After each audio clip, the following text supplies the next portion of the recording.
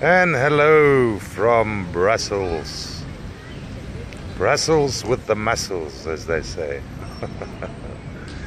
So guys, I'm just sitting here in the greenery just outside a tube station in Brussels, having a cigarette. On the roll-ups, as you can see. I can't afford to smoke cigarettes in this country. It's like 7-8 euros a packet.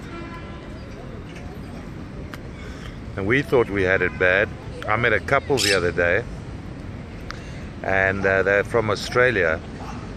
They told me they paid 25 Australian dollars for a packet of cigarettes. I mean, I think it's very close to the US dollar. It's in South Africa, if you had to multiply that 13 by 25, it's ridiculous. It's about 280 rand a packet of cigarettes. I mean, for that we can buy 10 with change. So anyway, had a great day today. Went to a hotel called Aloft, part of the W Hotels group, and shot some great videos there. Great setting, little fireplace. Yeah, it was great. So shot a lot of video footage on my coming cuisine show. It's going to be called, well, the domain will be ketogourmetchef.com. And really what I'm going to be doing is cooking recipes and making food for a ketogenic lifestyle. Okay, that's basically where you don't rely on your metabolism to run off carbohydrates. You switch over to your metabolism burning your own fat for energy. Much cleaner. You don't build up free radicals, which, as we know, is the stuff that damages our cells, and then cancer raises its ugly little head.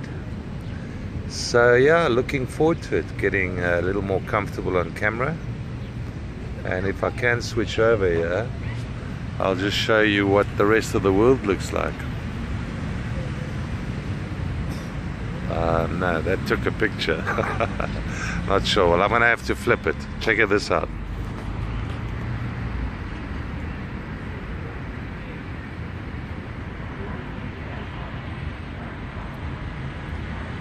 That way.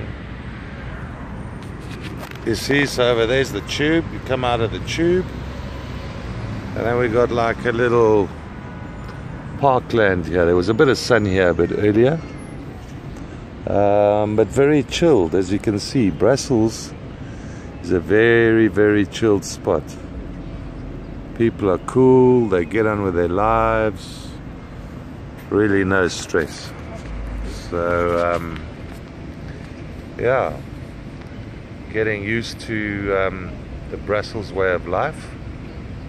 I need to touch base with the social welfare guys this week and see as to whether they've got a yay or a nay. And then, yeah, slowly but surely get myself into accommodation that's not a hotel. Hopefully save a little bit of money. I mean, I don't know how much more I'm going to save, maybe 150 euros a month, which is a lot of money here, you know, it goes a long way. And that's it, guys. Hope you're having a peaceful day, and best of wishes to all of you in South Africa.